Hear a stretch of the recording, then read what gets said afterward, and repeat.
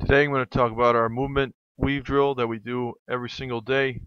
Being a three-man front, we have to be perfect at moving left and right and laterally. So this is what we work every single day on the D-line.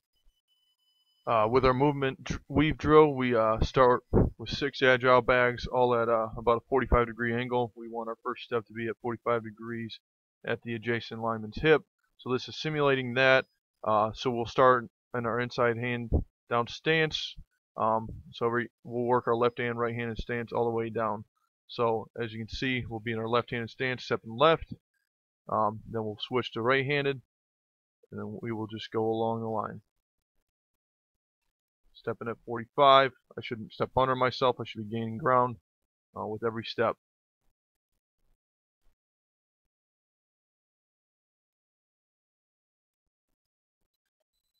Once we get done going through the weave with our 3-point stance, then we will go to our 4-point stance. Same thing applies. We'll be stepping with our inside foot at a 45 to the adjacent alignments near hip. Same drill.